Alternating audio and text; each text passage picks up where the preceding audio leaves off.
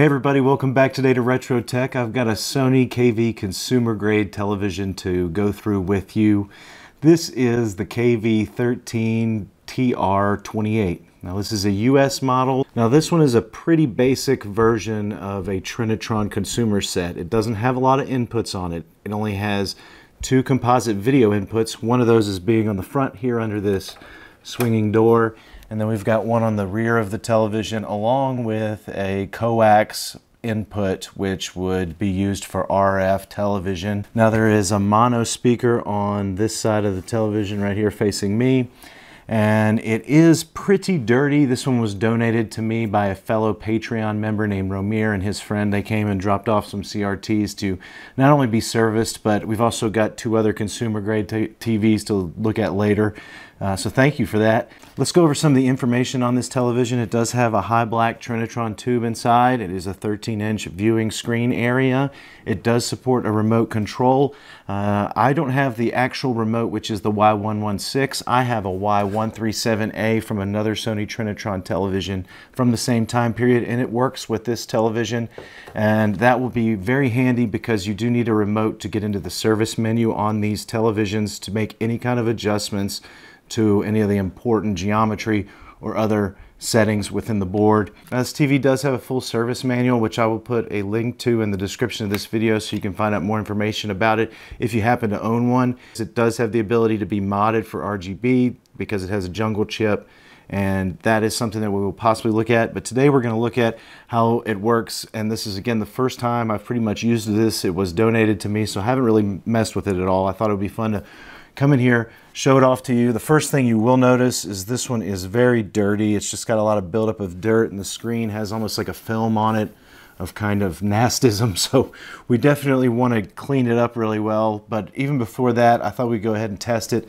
And for the test, I've decided to use a Sega Genesis Model 2, and that would be, you know, time period specific for this television, so it makes a good match. They both came out in that early to mid 90s, and so this would be an example of something that you definitely would use on this television. We're only going to be using it in straight composite, so I'd like to go ahead and just power the TV on, and we'll get an idea for how this looks and works as we power it on.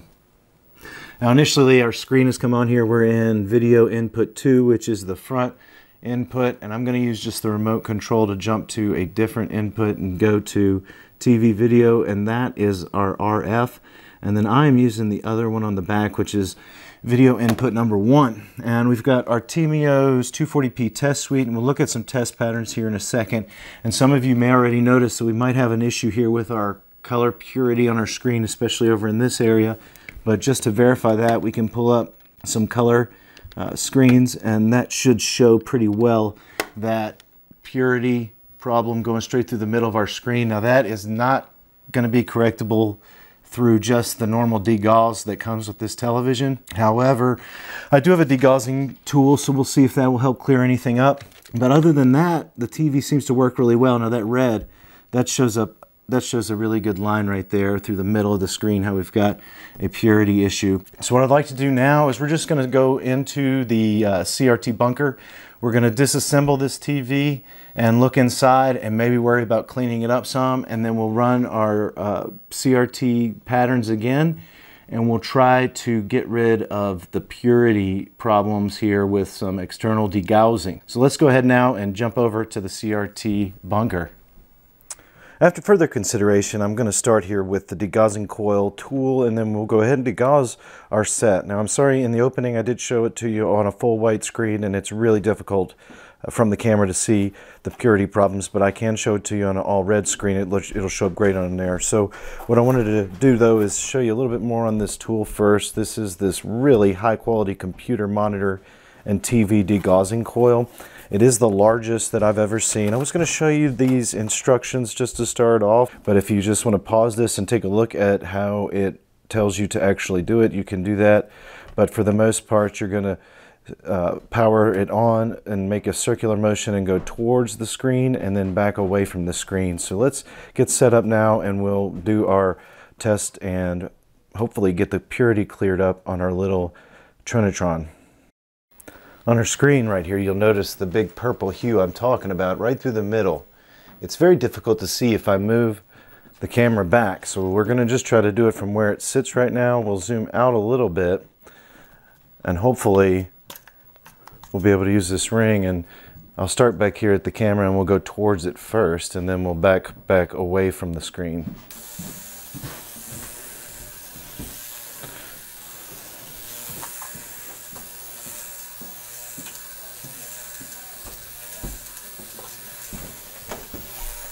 As I back away, hopefully that purity will get gone. Look at that. So that's just one session right there. Let's zoom in. But there's no purple line through the middle of it anymore. As a matter of fact, it looks crystal clear for red. Let's see what our other colors look like just by cycling through those real quickly. Green looks great. Blue looks good. And now our white has cleaned up. So that's another good example of that tool having the right amount of power to get that purity cleaned up, and that is really quick and a good thing again about this awesome degaussing coil. All right, now that the purity is cleaned up, we're going to turn it around and we're going to take the shell off and take a look at the inside of the CRT. I've gone ahead and removed the Phillips head screws. This particular CRT has 6 in the back that are marked with little arrows around the outside, and then 2 near the input board. All those need to be removed, and the shell on the back side should simply slip back and off. So just try to pull back towards or away from the screen backing and pull up and back. And that is our innards of our CRT. Let's look in here closer. First off, that is our deflection yoke along with our CRT neck, and then our neck board right in here. Pretty basic Trinitron neck board. We've got a couple controls down here. Let's look around the back and see specifically what those will adjust. This one on the left will adjust our focus, which I did notice we may need to adjust a focus on this. This screen adjustment will adjust our G2 voltage level. Right here is our H-stat adjustment, which is for our horizontal static convergence. And then, of course, you've got the good old convergence rings. The first 2 sets will adjust your convergence, and the third set will control the purity of this television. And if we get down here in our A board, which is our main board, of course, we've got a flyback from Sony right here. And this is our hotter deflection area where it says, see how it says horizontal deflection right here? This is most of our deflection and screen control capacitors are going to be in that area. And then up there we've got our video chips, which that one I'm assuming that is next to the connection that goes into our neck board right here. I'm going to bet that this one is our chip that we could, our jungle chip that we could insert RGB to, but it could also be that one over there, but most of the time it's going to be this one, I think. On the main board, here's our tuner. And then that other card right there is a closed caption card. It even says it on there. So it says closed caption. That's how it's all done from its own board. And then over here is our power supply. And it looks very similar to even the PVM power supplies, but right here we've got voltages coming out to our main board coming from this connection. And this one is up here is where our AC goes in, and see we've got a fuse here. And then over here we've got probably the degaussing coil. If I had to just guess, I'm seeing where that leads on to. That looks like the degausser. And then this is our power on button, most likely. And that's pretty much it for the power supply on this one. One spot where everything goes to the board. Biggest thing we need to do is first get in here and clean this, because this is really dirty. We just got our little mono audio speaker right here. There's that, and that connects into the front of our board. Now this chassis is so dirty that I'd like to go ahead and pull it and then clean the shell, and I might even remove the tube and clean around the edges of the tube and everything to just really give it a good cleaning. This is a pretty solid 1 piece you can almost take out at once on this particular television. Everything's tied together, and you can lift up the deflection board down here a little bit and then pull back, and the whole board will slide out. And we do need to remove our neck board.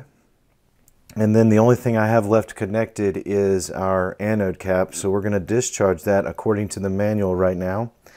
There were some points I did disconnect, just the degaussing cable, and then we've got mono audio disconnected from the main board. I'm going to connect the alligator clip end of my discharge tool down here to the metal frame, right down there. And that is a metal frame, and we're not going to do, I'm not going to stick that up in here. What I'm going to do is I'm going to remove the cap according to the manual, and it's taken out right there. And let's see if anything happens. No. That's our anode cap, and then up here will be, obviously the tube will touch it also, and nothing.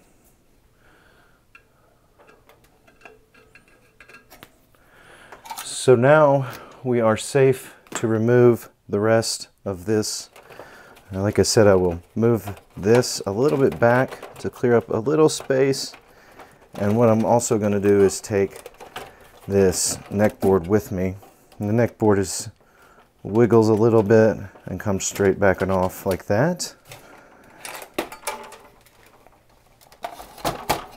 We're going to go ahead and take the tube out since there's not much in here left, and that way we can get a good wash on the shell for sure. And then we'll also probably be able to move this speaker. It just slides right out of the way, so we can clean up that with our ESD brushes.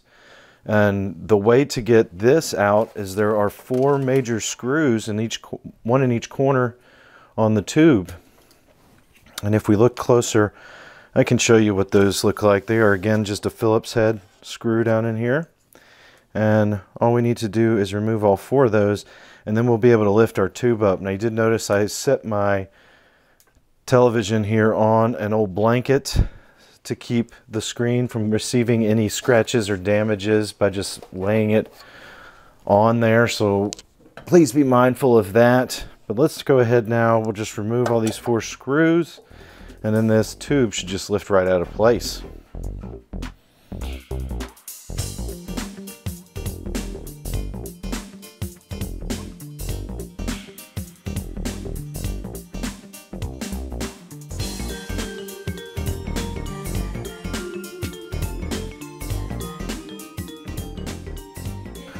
Now all 4 screws have been removed, and I will just grab this by its neck.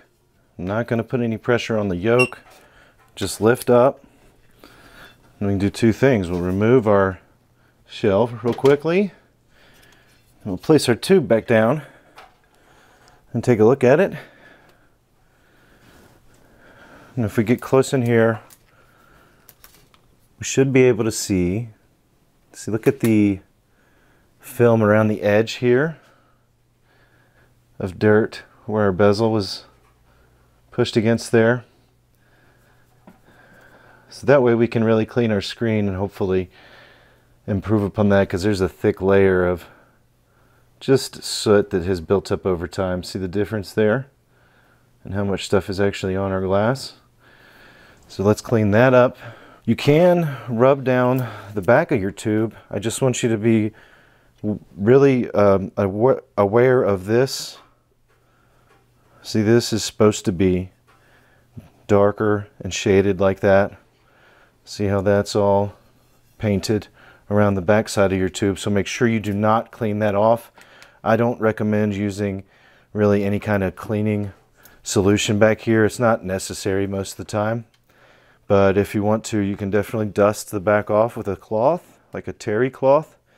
And then you can come in here and clean in this area that does not have that black painted, especially around your anode if you want to. Just make sure that you clean everything out, and then you can apply some fresh dielectric grease. Here's a look at a connection point on the neck board and our little plastic spacer right here. So let's get this cleaned. And the obvious other thing we need to clean is the plastic shell. But you can really clean this with anything that's safe on plastics. Now I've taken the shell outside and I've washed it off thoroughly with just some dish soap, and then it's going to sit in the wind and the sun and dry out, and then we'll bring that back in and reassemble the tube and the cleaned boards after we've cleaned both of the tube and the boards. Let's start with the tube here. And we're looking at, again, a Sony Trinitron high black tube, model number A34JBU70X. And I'm using a clean, dry paper towel here.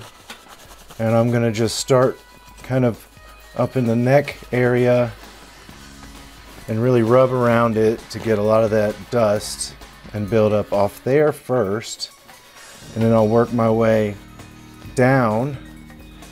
And I have already dusted off my deflection yoke with my ESD brushes and gotten rid of 90% of the dust on there. And that's a safe way to clean off the yoke, because there is dust buildup usually in those crevices. And it's a good time, if you already got it out here, to get rid of it. And also it's good to use these brushes to clean these cables while you can. And of course you could use paper towels or something with that also. But now we want to look at this portion of the tube under the deflection yoke. And we're going to just clean it off. It's got a lot of soot on it. And I'm not, again, rubbing the darker areas. I'm just going over the shinier areas of the tube that do not have that paint on them. And we'll get a lot of that soot off. There's just a layer of soot on all this after years and years of use.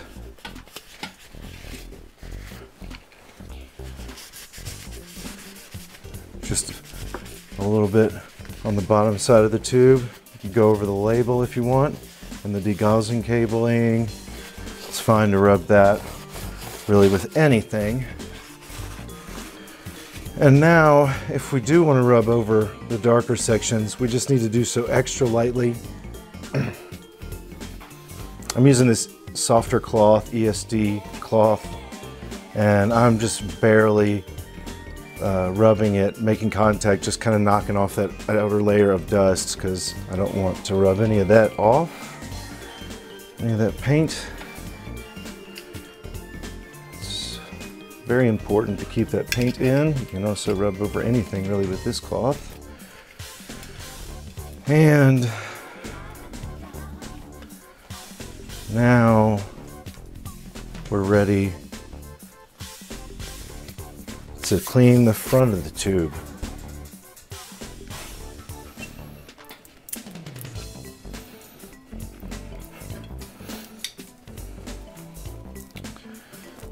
And to do this, I will be using just some paper towels.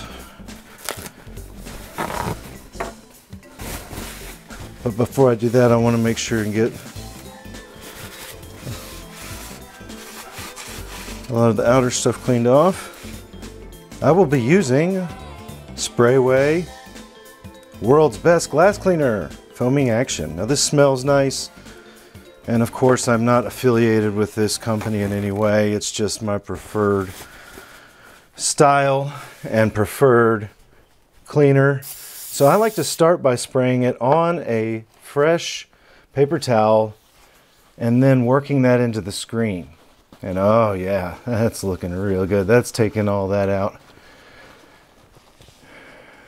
Now you don't probably want to use this kind of a cleaner if there is some kind of a protective layer on your tube, like a anti-glare extra layer, like on the BVMs or any other CRT. If it has that pull away, peel away layer, you may want to try just using a little water and using that cleaner very sparingly if you actually need it. But wow, ooh, that's really nice. I'm gonna do it one more time.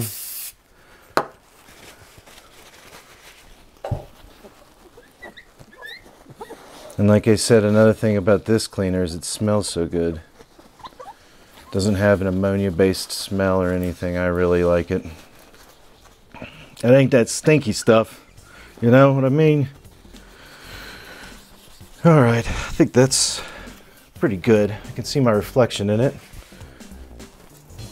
Let me get you a little closer so you can see what it looks like. And remember, we could see that heavy-duty darkness up here where the film was just all over it from the dirt.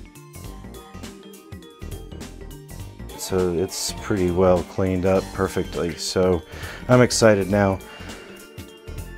Now, in order to keep my tube safe, I want to go ahead and install it back in the clean front shell. And that way it can be safe while I work on the other boards and we get those ready to install. And then let's just drop it in. I can see the 4 posts, make sure the cables are all clear. And then we'll just install our 4 screws back in the corners. And be sure, if you do this, don't over tighten these. You can slowly tighten them, but if you over tighten them, you might crack your plastic, which would be a real shame. Alright, here we have our tube back in our shell, and it is a lot cleaner, and I'm excited now to get this turned on because I think it looks about 100 times better. Just check out how clean that is. Oh, it's so much better than it was when we first looked at it. Well, our circuit boards are dirty.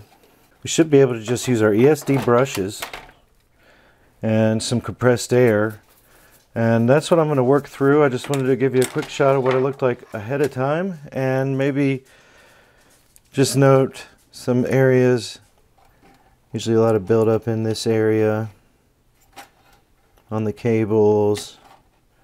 Make sure this is a pretty simple designed board. A lot of this stuff is out. Like, see, here's YC and good audio controls, so a lot of this is unpopulated. Audio amps. Since we're only in mono audio, we don't have a lot of parts there. This is our vertical deflection block, so see how it's nicely isolated here. And if you had an issue with vertical deflection, you should replace, obviously, these 3 capacitors. And there's some other capacitors you could consider for a deflection kit. This one. And most of them will be labeled with a 5 in front. And that entire block is kind of the deflection area in the high heat zone, obviously. So if that's if you had any concerns with your TV, these would be the capacitors to check out in the areas of the board, maybe to look at if the screen looked terrible. But I think the major thing we need to do here is just clean it out, get it reassembled, look at the screen after that, and then we can decide maybe what we should do with this in the future. Now our board has been cleaned off. I thought I'd just show it to you. Again, all I did was brush it and use compressed air. And everything came out very nice. And we're ready to put it back in there with the tube.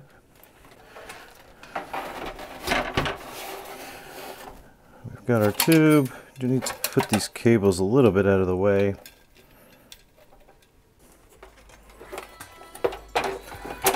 Just want to get it lined up.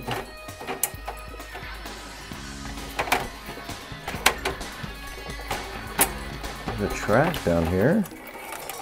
There. Right. Okay.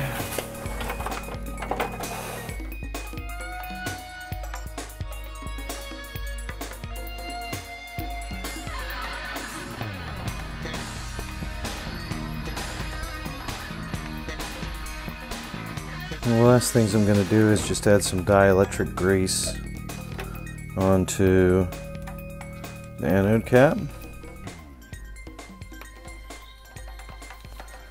and then Kind of spread it around a little bit with my finger. And then I'll reattach this to the tube. And we should be ready for a test after that. It'll be slippery, of course. And make sure you get that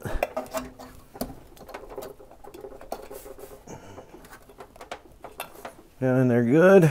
Clean ourselves up, kind of make sure we're good and connected in there, because if we're not connected properly, we could have some trouble. So be able to push it down a little bit and feel it inside that anode ring, wiggle it a little bit. Seems like it's good in there. We need to turn it around and just power it on. We should just go ahead and do that right now. I'll plug in the Sega Genesis here. One last look to make sure everything's plugged in, and we'll plug the television in. And let's hope for the best. Okay, here goes nothing. I hear it energize. I feel static on the tube. And I see an image starting to show on the screen. Wow. Yeah. Of course, I don't have any audio. Of course, I didn't install my speaker, silly me. I forgot that I had cleaned this little speaker. I didn't even put it back. All that should have to do is slide in here like that. And then this needs to be connected down here into the board. So let me power this off and do that real quick. Well, we've gotten the speaker plugged up, just a mono speaker. And it seems to be working quite nicely. What I'd like to do is turn the brightness up just a little bit.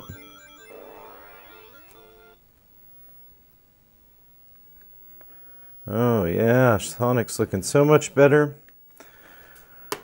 Now, it's really going to be difficult to adjust this on composite only, but I will do a check with the 240p test suite with you, and we will adjust one thing, and that will be hopefully our focus, because I really would like it to be as sharp as possible.